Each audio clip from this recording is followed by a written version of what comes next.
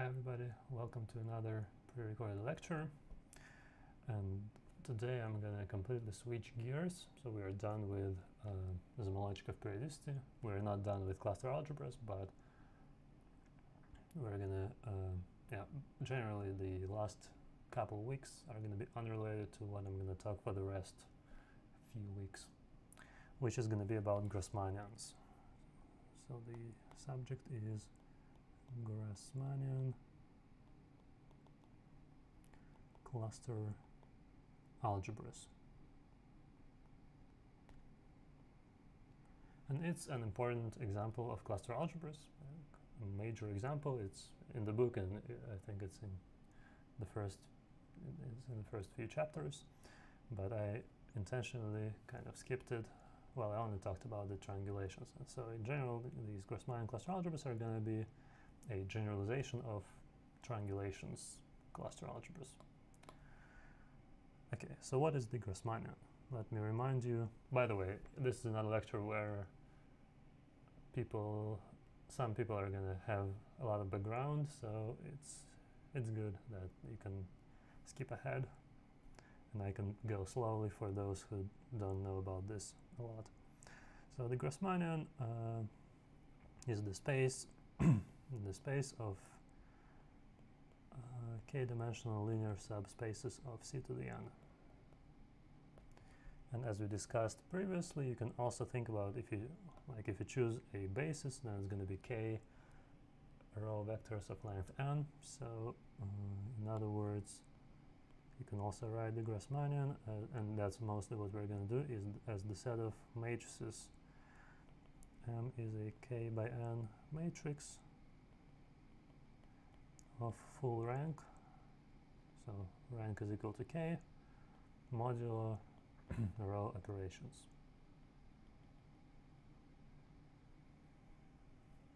Row operations correspond to choosing a different basis of your linear subspace. And in particular, like generically, you can, if you have a k by n matrix,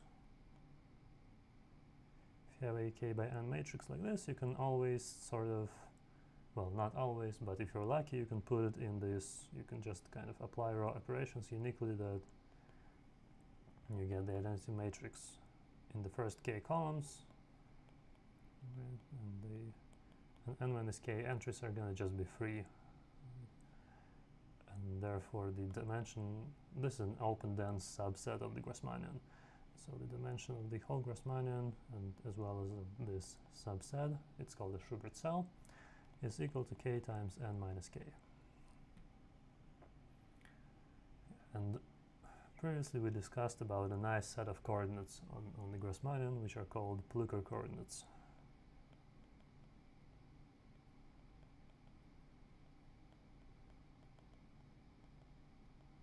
Which are denoted p sub j, where j is a k element sub, it's a set of k columns basically. So these are just the maximal minors of your matrix M. And so they are, pj's are defined up to a common scalar, right? Because you can, when you apply row operations, you can rescale some rows by numbers, and that's going to rescale all of these maximal minors by the same number. And also they determine the row span of M. So in other words, they determine the subspace V, right? If you know all these Plücker coordinates, you can, well, actually, if your matrix is in this form and you know all Plücker coordinates, then you can kind of express every entry as a ratio of two maximal minors, and that's how you kind of reconstruct this matrix in row echelon form, basically. So anyways, the point is that these are coordinates. They are not algebraically independent. They are algebraically dependent. As you remember, there's a relation like p13 times, or more generally, let me write p PSAC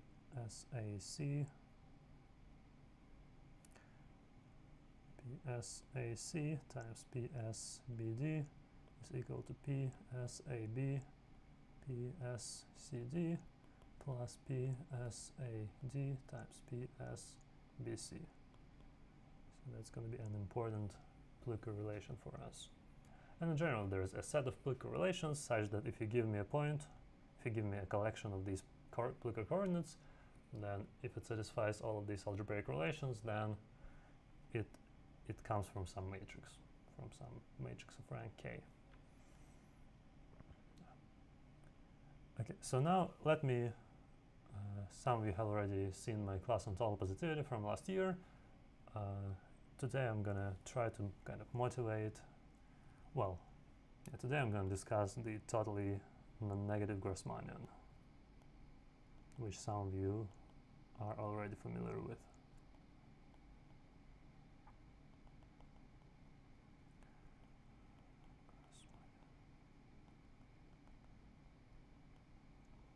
Which, by the way, at some point before I was explaining the motivations for cluster algebras, and I said there was two main reasons. One was like canonical basis, and another one was this homologic of periodicity stuff. And that's true, but there was one more major reason, which was this theory of total positivity, which is, I mean, it comes also from these canonical bases, but it was a separate kind of motivation for Fomin and Zelevinsky, and they actually wrote a lot of papers on this theory of total positivity. But since I taught a class last year, I was trying to separate them, but you can't really separate them completely. They go hand in hand. So that's why today I want to discuss this totally non-negative Grassmannian.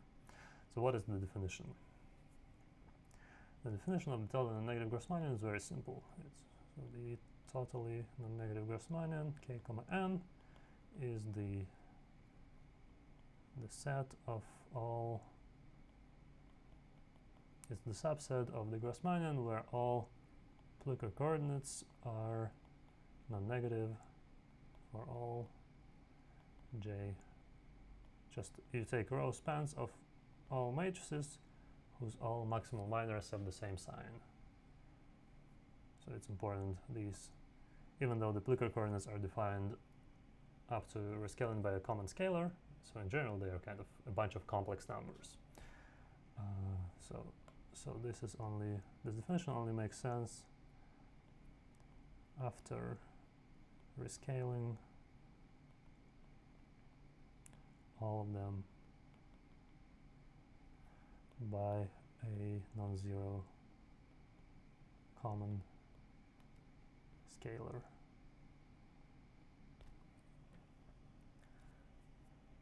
So, okay, so you give me a complex k-dimensional subspace, I measure all these Plucker coordinates, and then I check whether their ratios are, like whenever two of them are non-zero, the ratio is positive, real number. That's what this definition is actually saying. And yeah, there's also the what is called the totally positive Grassmannian. It's the subset of the, well, it's an open subset where all these Plucker coordinates are actually strictly positive for all J in bracket N, choose K. Yeah, and so, okay, so I'm going to discuss these two spaces for a while. So far it's completely kind of algebraic problem, but as we discussed in the last lecture, even though you start with some algebra, but then somehow it naturally gives you nice combinatorics. And the combinatorics is, in my personal opinion, is going to be very nice in this case.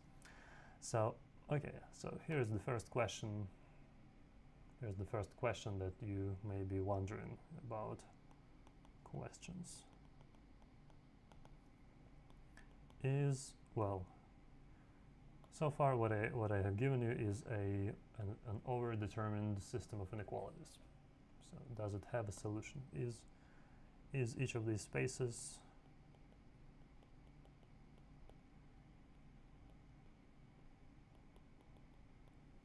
empty or non-empty.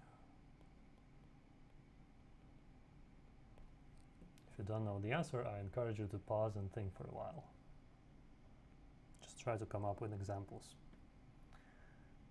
Okay, yeah, so the actual examples are, okay, so for the totally non-negative Grassmannian, it's pretty easy, right? You can just take the row span of the matrix, well, you just take a matrix which has the identity matrix on the left and then 0 on the right. Then all these Plicker coordinates are, well, all these Plicker, there's one maximum minor that's equal to 1 and the rest are 0. So they're all non-negative. So that's easy. But for this guy, it's pretty hard.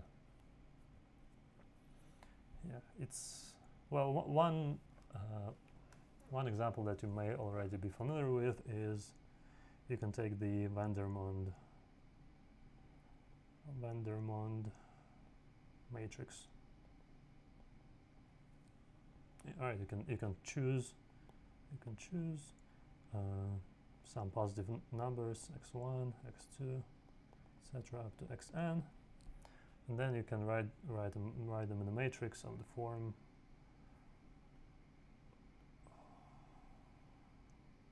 one, one, one, one. Wait, sorry, no, it's supposed to be x sub k. x1, x2, all the way up to x sub k, x1 squared, x2 squared, etc., x sub k squared, etc., x sub x1 to the n minus 1, etc., x sub k to the n minus 1. Okay, and now why is it true that this matrix is totally positive? You can choose, well, if you choose the first k columns, then the minor is non-zero, that's just the Vandermonde determinant. But if you choose some other set of columns, it's going to be tricky, right? It's not clear whether that's going to be positive. But it turns out it's going to be positive, and this is related to Schur polynomials and things like that.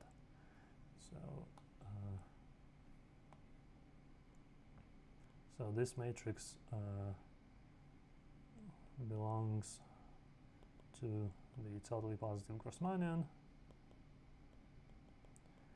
but this is tricky to show. But it's true. So at least these spaces are not empty. That's good. By the way, I'm not gonna say totally positive and totally non-negative all the time, so I'm gonna abbreviate TP as totally positive and TNN as totally non-negative.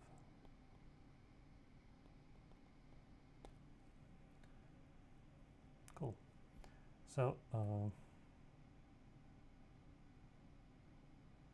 yep.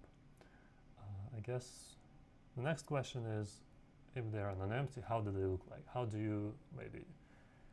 So what I have written down here is how to parameterize.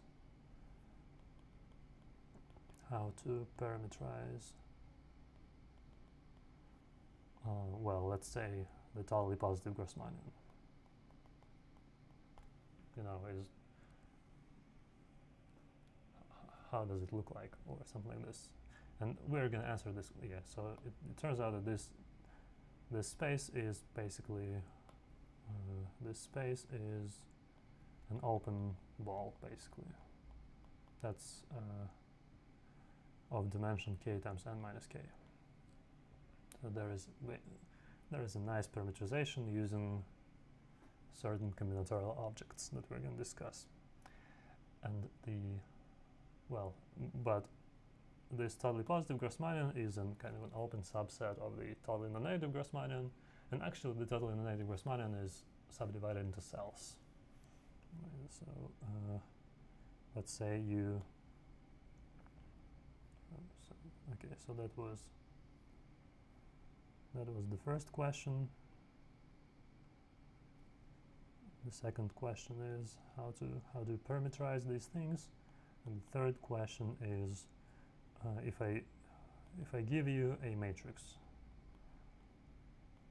inside the T and N Grassmannian, so some of the polychord coordinates are going to be positive, strictly positive, and some are going to be 0. The question is which pj's can be 0.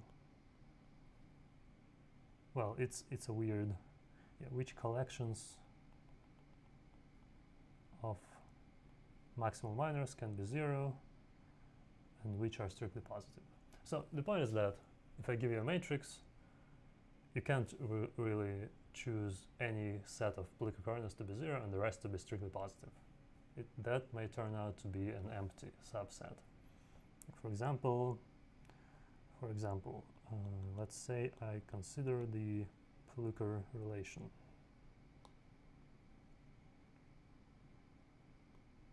Yeah, let me even just have P13 P24 is equal to P12 P34 plus P14 P23. Right, that's a relation for a 2x4 matrix. Say 1 1 0 0 A B C D, something like this. So, and let's say I know that all of these are non-negative. Then what happens is that if P12 P34 P14 P23 are strictly positive, then the right hand side is strictly positive, but the left hand side is 0. Well, but the left hand side cannot be 0 then, right, because of this relation. Then P13 times P24 has to be strictly positive. So in particular, so you can't have like P13 is equal to 0, and these four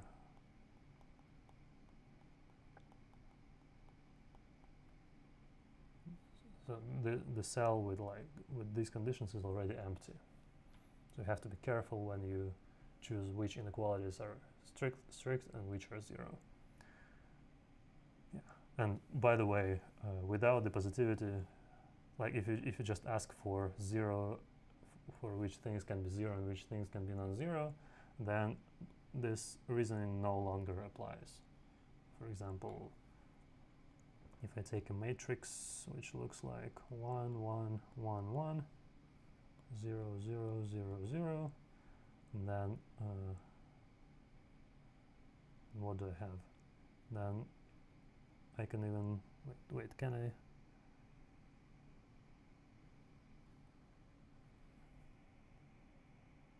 Yeah, anyways, the point is that for this matrix, all of these guys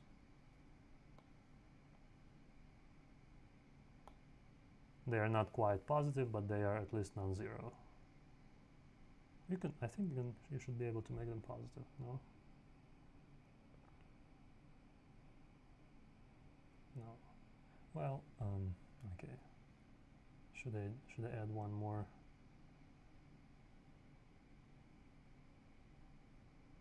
Yeah, anyway, never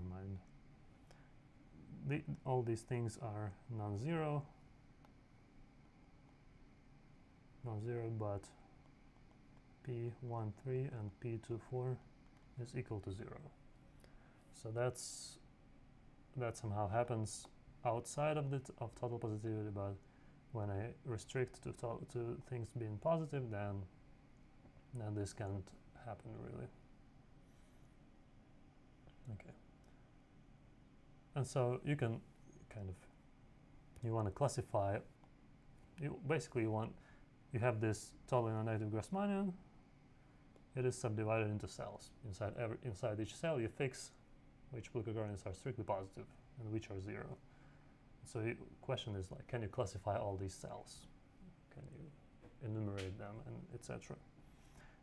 Okay, and all these questions have nice answers. Which, by the way, while you listen to this, please feel free to try to see where does cluster algebra combinatorics come in.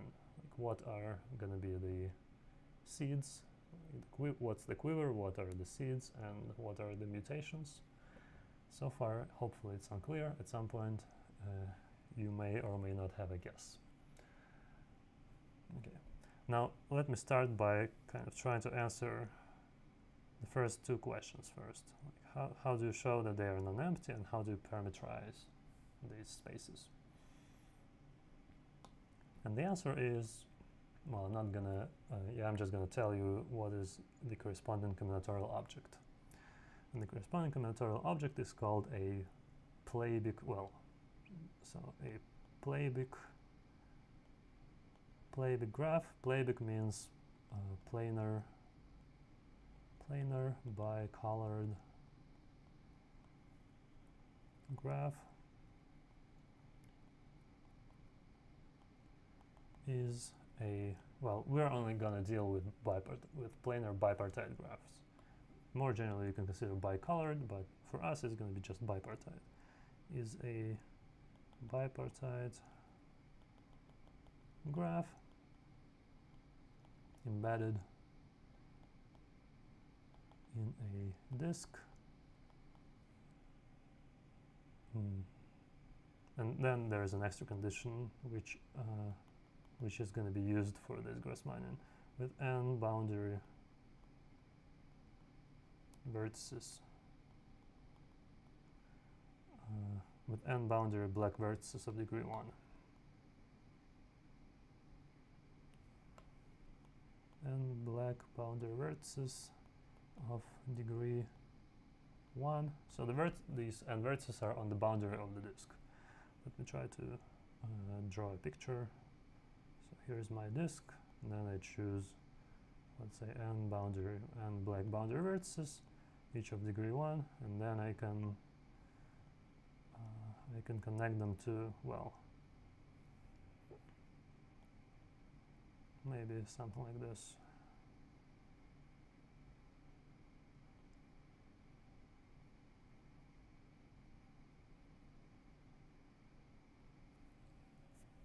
So this is a plabic graph. And I'm always going to denote these boundary vertices by B1, B2, all the way up to Bn in clockwise order. Yeah.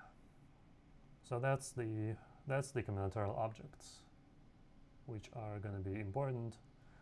So yeah, this is, if you want to think about the quivers, then the quiver is hidden somewhere in this picture. Now, okay, it's bipartite, and let me also, in order to parameterize these totally non-negative and totally positive spaces, I'm also going to consider the weighted bipartite graphs. So weighted plabic graph is just, well, you just assign positive real edge weights to all edges. So you assign positive real edge weights. So just choose some numbers. Let's say 1, square root of 2, some kind of A, B, C, D. Yeah, just any. This could be like pi or something like this. You have H, I, J, something like this. That's your edge weights, and so you get weighted plabic graphs. And okay, so how do I? So far, it's just some kind of basic high school level combinatorics. But what do I do with this plabic graph? And the answer is that I need to consider the dimer model, what it's called. So I want to consider the matchings of this graph. And well, the problem with this graph in particular is that it has way too many black vertices. So I want to consider matchings, perfect matchings. Each perfect matching is gonna involve a black vertex and a white vertex. But the problem is that the problem is that your graph it has too many black vertices usually. because all the boundary vertices are black, so usually you end up leaving out a few of them. So instead of a perfect matching, I'm gonna introduce the notion of an almost perfect matching. An almost perfect matching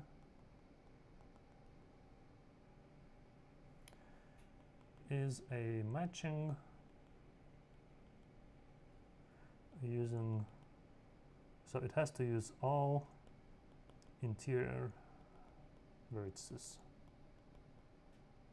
and only some boundary vertices.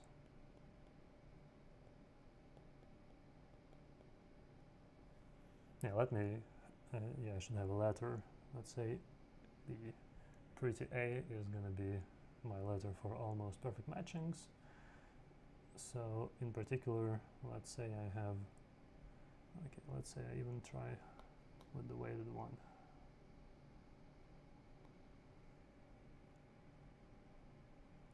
So my almost perfect matching has to use all interior vertices. Let's see. So maybe I do something like this.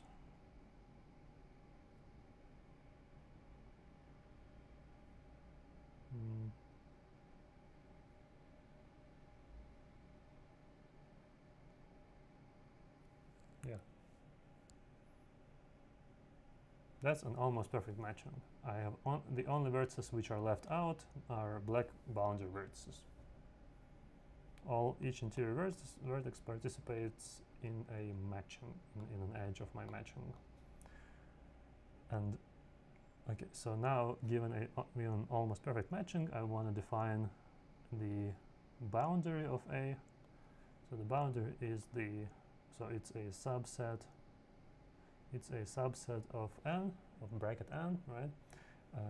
It's just the set of used boundary vertices.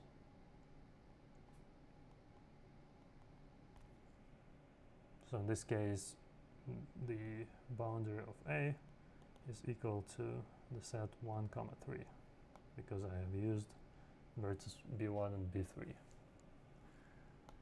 And also let me say that the weight of A is just the product of weights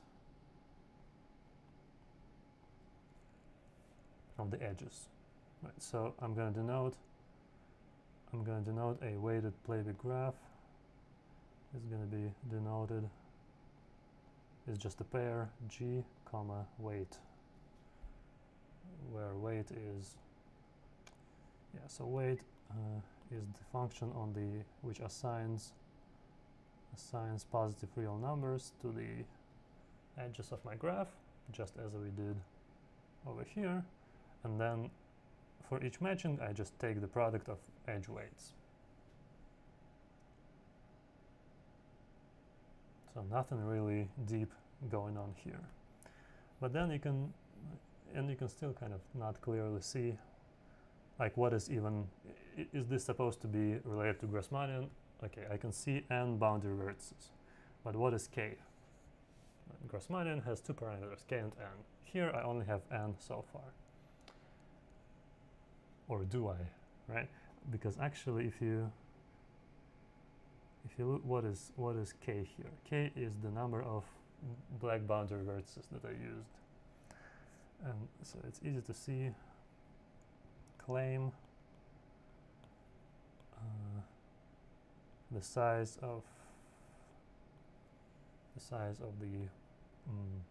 the boundary of any perfect matching does not depend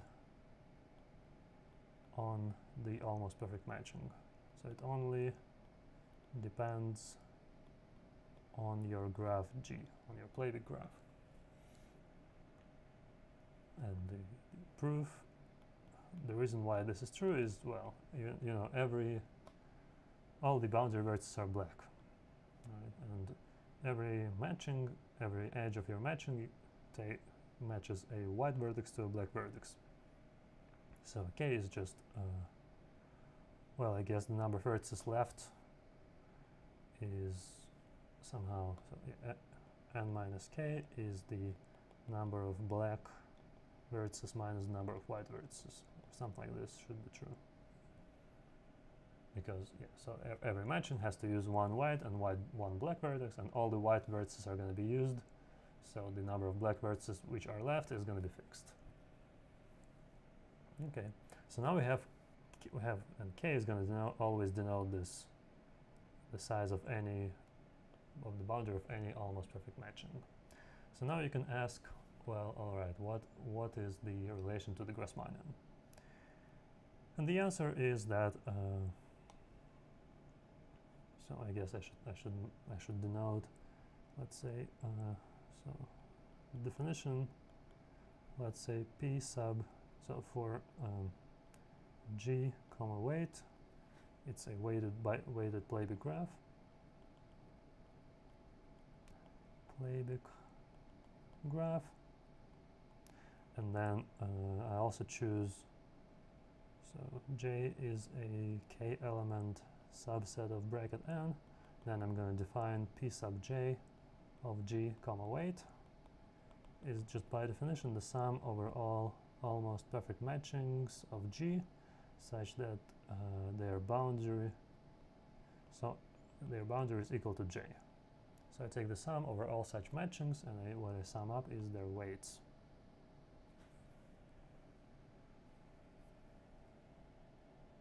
And the weight is the product of the edges that I used. Okay, and so claim that I want to. Now here comes the relation to the totally non-negative Grassmannian. Yeah, so let me denote first of all. Denote. I'm gonna write mass. This is the boundary measurement map. So you give me a weighted plabic graph, and it's just by definition the collection of this p sub j of g comma weight, where j runs over all possible sets of boundary vertices. So the theorem is that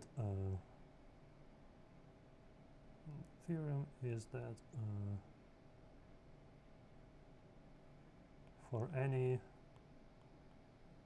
weighted plabic graph g comma weight, I guess I have to also say so such that g admits an almost perfect matching. So otherwise all of these coordinates are going to be 0. So I don't want that to happen. Such that G admits an almost perfect matching, at least one. What happens is that there is boundary measurement map.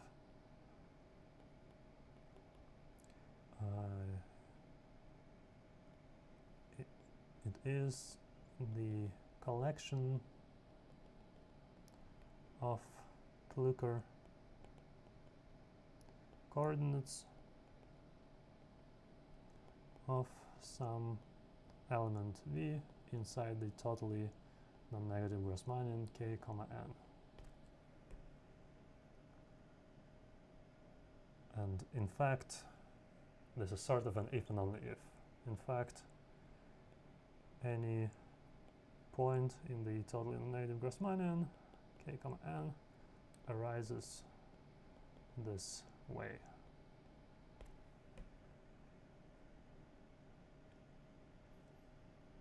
So that's the relation. Let me try to give you an example.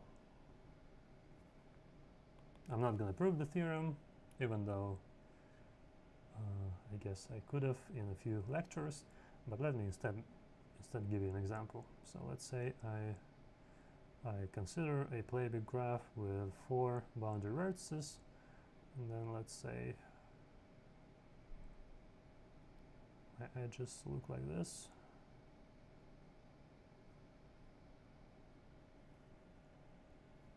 And let's say my edge weights are, I don't know, wait, should I? Okay, let me, whatever, A, B, C, D, E, F, G, H, I, J, whatever. Then, so that is G, comma, weight. And now I want to compute what are the boundary measurements of G, comma, weight. And okay, I have to compute. Yeah, let me send some of them to 1, because otherwise it's going to be too much. Yeah, let's say just randomly. Hopefully you don't think I'm cheating right now. These are all just 1s. Yeah, let me do one more. 1, yeah, something like this. Okay, now I have to compute all of the almost perfect matchings of this graph.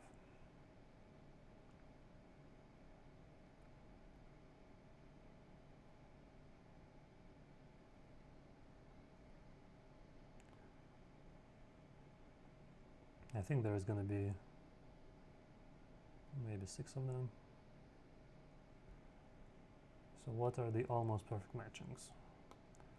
Well, first of all, I can choose, yeah, let me just try to draw all of them. Okay, that's 1. Let me also label the boundary vertices, etc. 1, 2, 3, 4. So the boundary here is the boundary of A is 1, 2. Let's say I do something else. Yeah, maybe let's say I do this and this and then this. Right, so the boundary of A is 1, 3. Okay, now I can try 1, 4.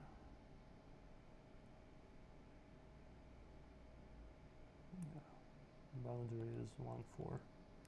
You can see that all these boundary sets are of the same size. Okay, I think maybe I can try 2, 4. Wait, no, I should also try 2, 3 first.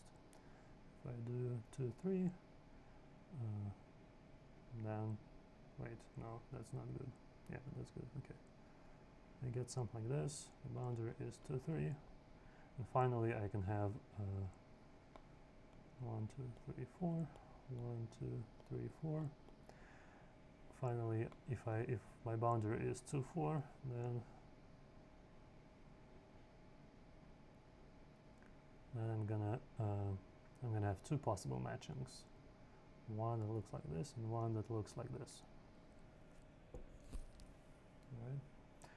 So in either case, the boundary is 2, 4. And the boundary is 2, 4. All right. So now if I compute all these Plicker coordinates, P1, 2 is equal to just. So I'm looking at this picture and I only have A times E. A times E. And then P1, 3 is equal to A times F times C. P1, 4 is equal to A times J times C. P2, 3 is equal to F. P1, 2 to 3. P3, what is P3, 4? Wait, where is 3, 4?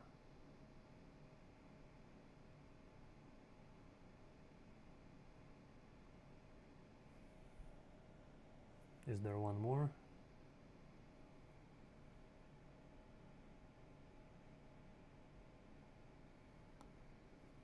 One, 2, 3, 4. If I want to find P3, 4.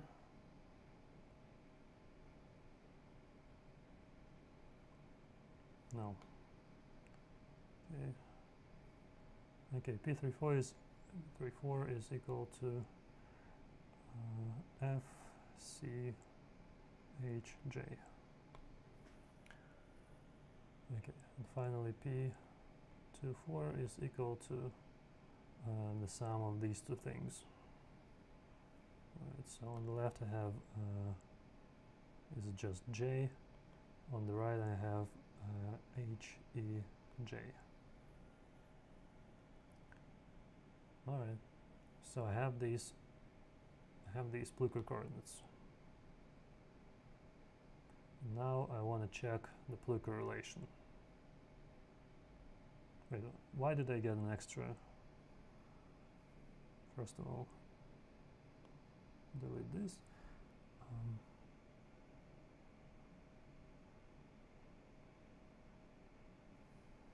So here the boundary is equal to 3, 4. Yeah, I guess I have 7 matchings in total. Why did I think it was 6? Okay, never mind. So I have these Pluker coordinates and I want to check that they satisfy, so the theorem tells me that they satisfy Pluker relations. Okay, so P13 times P24 is equal to AFC times J plus H EJ. On the other hand, P12 times P34 is equal to AE FCHJ. Okay, yeah, that is AFC times HEJ, AFC times H, yeah, okay, that's one of the terms. And P14 times P23 is equal to, what is P14? AJC times F. Yeah, that's the same as this term. So the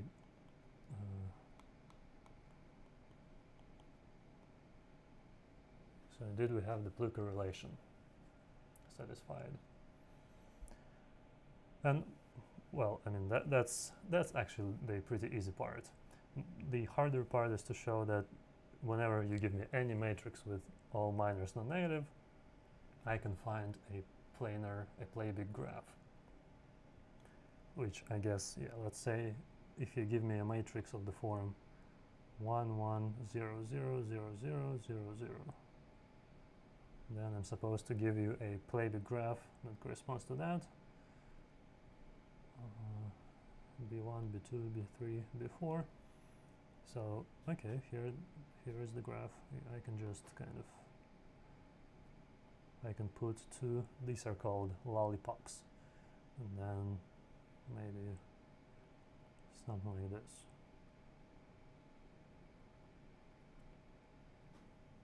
Right, and the only matching is gonna, the only almost perfect matching is gonna look like this.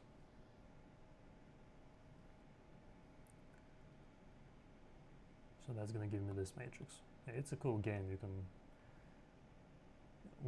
What about the Vandermonde matrix? And actually, I have no idea. Yeah, if you, I know there exists such a graph, but I don't really have any particular graph in mind. All right. Now, if you want, because so this class is not about total positivity, so there is kind of two nice sources. The first one is, by the way, this whole theory is due to Postnikov. Basically, he just wrote a paper in 2006. It's still an unpublished preprint, which has drawn a lot of attention. And there's also this book by Thomas Lamb, which is much more recent, and it's kind of more modern treatment, I would say. So this is where you can find this theorem, the statement of the theorem in this actual form, with the dimer model and a planar bipartite graph. So feel free to read these sources. They are very fascinating to read, but I'm kind of going to try to focus more on the cluster algebra side. But still, let me now talk about it. So first of all, I have given you a parameterization of, well, the totally non-negative Grassmannian, let's say. It's not quite a parameterization because many graphs can give you the same point in the Grassmannian, but then we're actually gonna, yeah, we're gonna discuss this next. So for now, let me denote by, let me for G a plabic planar bipartite graph. Let me denote by pi sub G bigger than 0 is just by definition the set of all boundary measurements where weight, so I just consider all possible positive real weights, and okay, so that thing is a subset of the totally non-negative Grassmannian, right? Yeah, all these minors, all these blue coordinates are automatically non-negative, and those that are positive are precisely those for which there is an almost perfect matching with a given boundary. Yeah, so you have this. This is, by the way, called a positroid cell. The reason is that positroid is like a positively oriented matroid, and if you know about matroids, then this information of which blue coordinates are positive and which are 0, it encodes a matroid. So this is somehow a special kind of a matroid. All right, so so I have this positroid cell for every plabic graph, and the first nice property of these positroid cells is that well, I guess that's like a proposition. For any two plabic graphs, G, G prime, for any two plabic graphs, we have either these positroid cells are exactly the same, G prime. Right, so the positroid cells either coincide or are disjoint.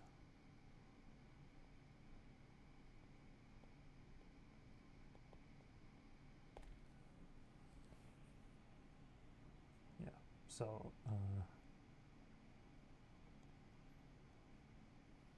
so somehow if you consider all possible plabic graphs, they give you different pieces inside of this Grassmannian, and then these pieces are nice. So any two of them, they never kind of overlap partially. They are always either disjoint or exactly the same. And the kind of, so okay, so if I give you two graphs, let's say I draw two graphs, how do you quickly tell whether whether this possibility occurs or whether this possibility occurs? And the answer is going to be, well, it's going to take a little while, but the main object which answered this question is using strands. So another definition: a strand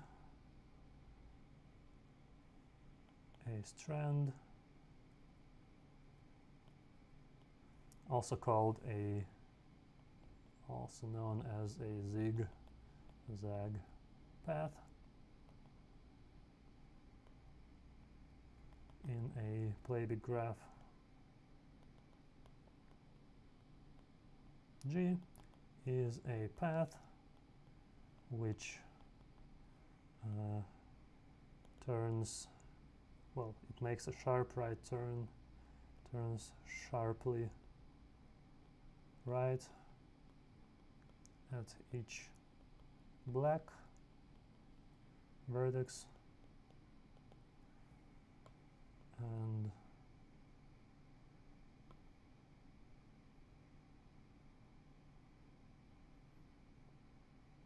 can you even say sharply right? Okay, it turns sharply left at each white vertex.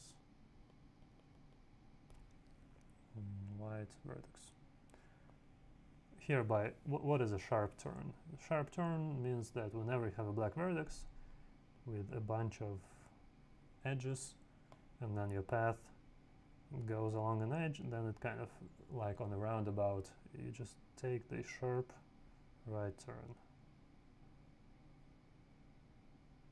And similarly, if you have a white vertex, and then whenever you encounter a white vertex, you always make a sharp left turn. And then the strand permutation of your graph is strand permutation, which is denoted pi sub g, is just a permutation inside the symmetric group Sn. Yeah, so it is defined by the condition that the strand that terminating at, well, the strand that sorry, a strand starting at bi terminates at bj, then the permutation pg of I is just equal to j.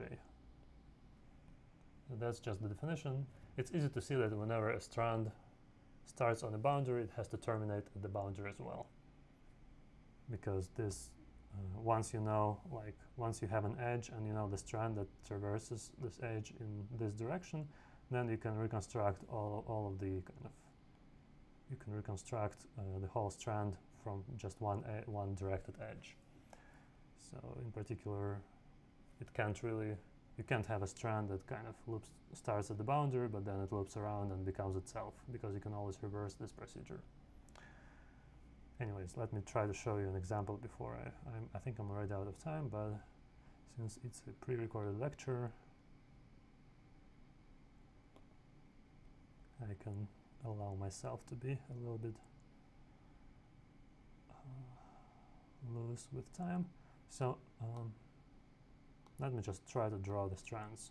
First of all, I label the boundary vertices and then my strands.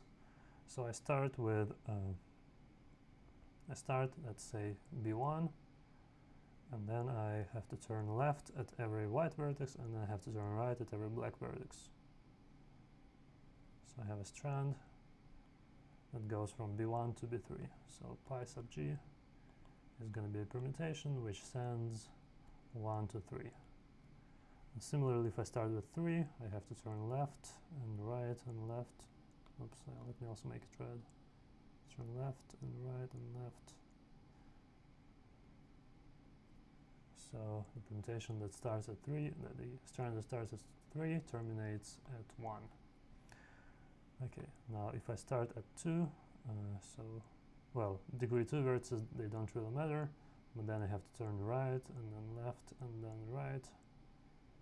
So 2 goes to 4. And finally, let's say I have some other color, 4 goes right,